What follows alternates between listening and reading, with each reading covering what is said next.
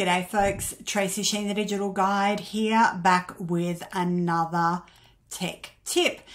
This week we're chatting about 5G. Now, more and more we're hearing about, our phones coming out with 5G. We're starting to get 5G rolling out across our homes. In fact, we've just gone and picked up our 5G modem today because it's finally available in our area. But what does 5G actually mean for us? Is it important? What do we need to know? So essentially 5G is just a marketing term, right? 5G stands for the fifth generation. So when I first started selling mobile phones, we were on the analog network. So my mobile number back at the time was like 018 666 or something, right? Then we went to the CDMA network, then we went to next gen or 3G, 4G, and now we're into 5G. So just a marketing term, fifth generation. What it means for us essentially as business owners is this: faster speeds, better reliability. Now, comes at a bit of a trade-off, as all things tend to do. Now, 5G is operating on a higher frequency, a higher bandwidth, right? Now, because of that, there is a little bit of line of sight stuff that goes on. So what that means is, if you think about if you're going for a walk of an evening and you've got your big street light poles out the front, if you're standing directly under a street light, it's really bright, you can see everything around you, you're well lit, everything's looking good.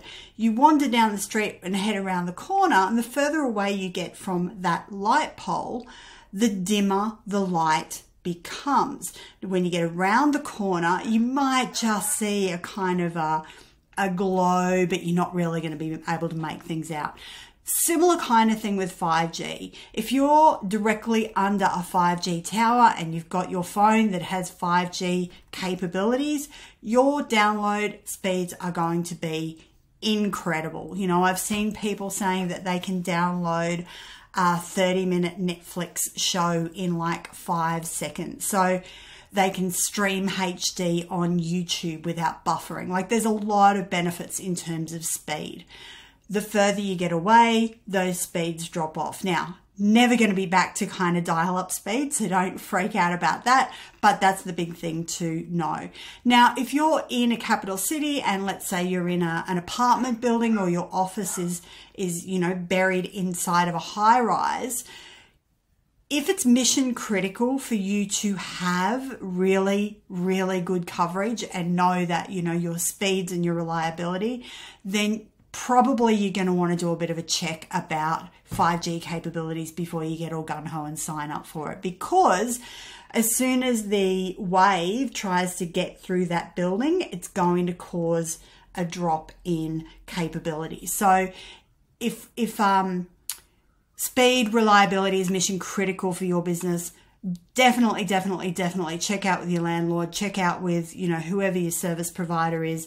Is it going to get inside my office, my bedroom, my lounge room, my house, whatever it is, and just make sure. Now, the other thing to know about 5G is my phone now is a couple of years old. It's not the current model, so I can't just pick up the 5G network with my phone. So you need to make sure that you have 5G enabled devices. So next time you're looking to pick up a phone, it's probably worthwhile now considering making sure that the device that you're picking up is 5G capable. So there's rumors that Apple are ready to release their 5G SE. The new iPhones already have 5G capabilities, so do some of the Samsung, or so do the Samsungs, etc. So just bear that one in mind.